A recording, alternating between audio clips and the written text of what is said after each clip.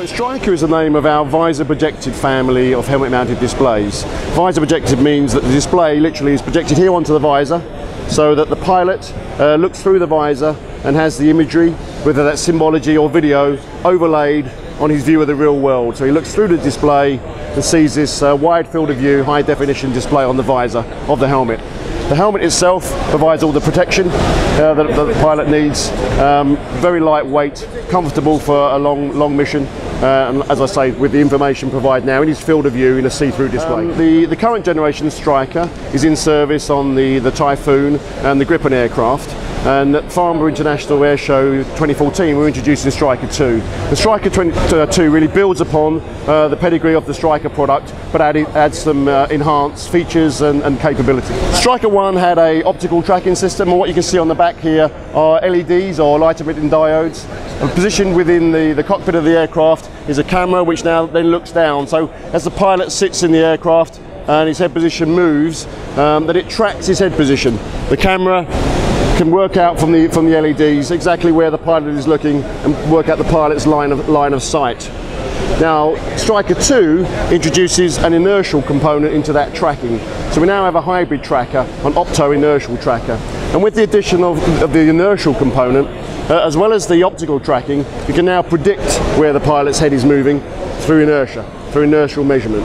And as a result of that, you can further enhance the accuracy of the tracking and remove what is called latency. So latency, if there's any delay between the pilot's head moving and the imagery catching up, then you'll get a jitter or you'll get a swimming effect, which is very disorientating for the pilot.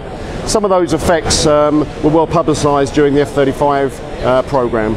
So we've never had any of those issues with our Striker product, and Striker II with this opto-inertial tracking just further enhances that and makes it virtually latency free.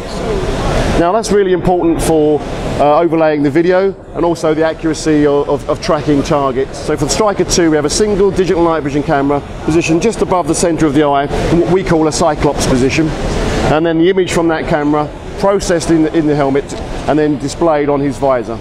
So that gives the pilot night vision acuity without night vision goggles. So for most helmet mounted displays in the market today, and certainly for Striker I, at night it required the addition of NVGs, or night vision goggles. The NVG was fixed onto the front of the helmet. It adds mass to here and also changes the centre of gravity. And over a prolonged period that introduces some stress and discomfort for a pilot. So for an aircraft such as Typhoon that can operate with 9G, at night with night vision goggles it would restrict the aircraft to approximately 5G.